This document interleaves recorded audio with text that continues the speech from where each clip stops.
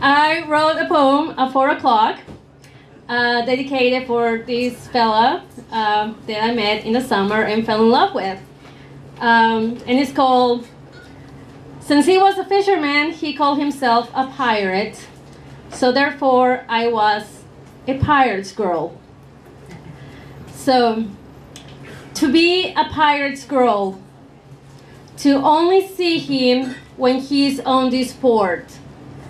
Is there a we across the harbor?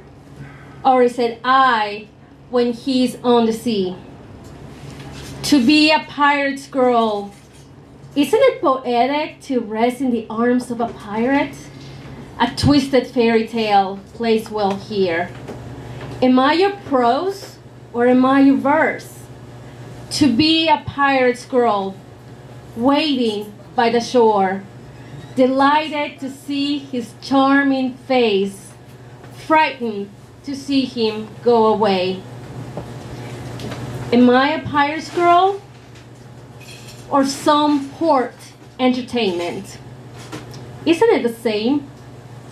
To say I'm a pirate's girl is more poetic. So here I wait for my pirate. I might see him again docking by the harbor. The sea owns his heart. On his boat he rests his head.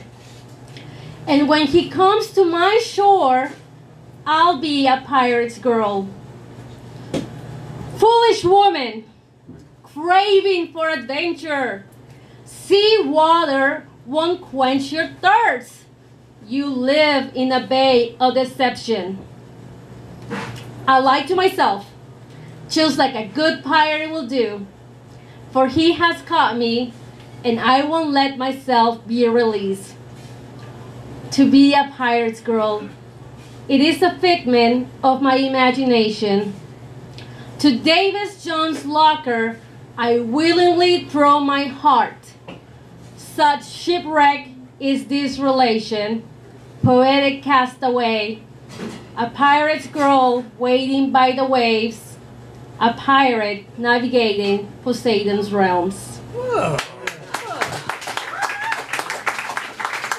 Got 10 seconds left. 10 seconds left. So he hasn't text back and he hasn't accepted my friendship on Facebook. So